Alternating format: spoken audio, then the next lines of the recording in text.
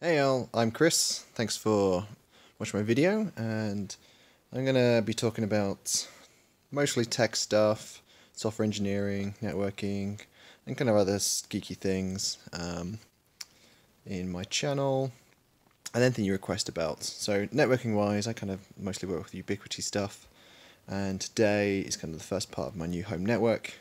We just moved to a new house, and whilst everything's pre-wired, we have sockets in every wall.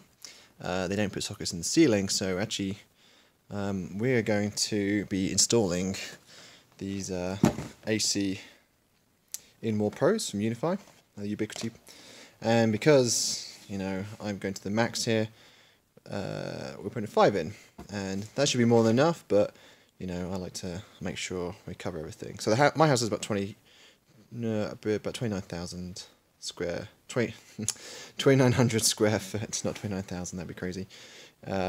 So 5 should be more than enough, but we're going to do some testing, and we'll lay out it in the Ubiquiti controller, and we'll do some tests. Now I'll try and keep these videos pretty short so you can just follow along the series.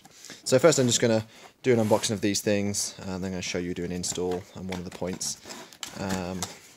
So I bought a 5-pack here. These are the AC Pros. So these are 3 times aerials, and they think their max throughput is theoretically 1200 megabits a second on 5 gigahertz. Now, in reality, that won't happen because it never does. But here is one of the units. It's fairly sizable. It's a little bit bigger than a US socket. The US sockets, I think, is these 2 holes here. So if you're installing this in the UK, it's probably going to look a little bit too tall, but out here in the States, it's about the right size. So, very nice unit. Should look pretty good on the wall. I have some other hardware. One of them I can't talk about until it's released, and the other one I've got a 48 port level 2 PoE switch. And the reason I bought the 48 port is because I wanted a 10 gigabit uplink to my router, to my USG.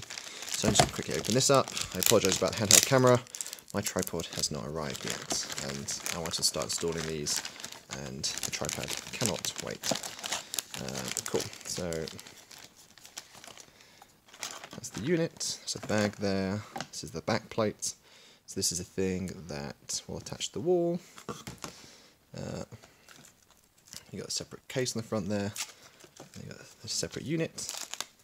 So this is the actual unit. That's got all the good bits in it, the aerials. And what's quite cool about these is that on your wall plate you plug into the back of this your PoE in and your data. On the bottom you actually get 2 outputs. One of these is PoE out, and the other one's just data. So it's cool if you got offices or your home office, or next to your TV, or in your bedroom, and you want a PoE phone. You put one of these on the wall. This is powered by PoE. Then you have your VoIP phone or out of it, and you can power that off it as well. And also you get another data switch. These act like little switches, so it's quite cool if you only have one cable running to a place and you actually need multiple points and you don't want to put a switch off at a terminal point or external party network. Cool. So I'm gonna go through actually installing these on the wall a little bit later. Everything comes with what it needs. So you got your mounting bracket there, designed for most of the world. UK sockets go there, US sockets go here. This mounts on here, and then this goes on the front. All very neat. Right, see you in the next video of actually installing one of these into the wall. Cheers all, bye.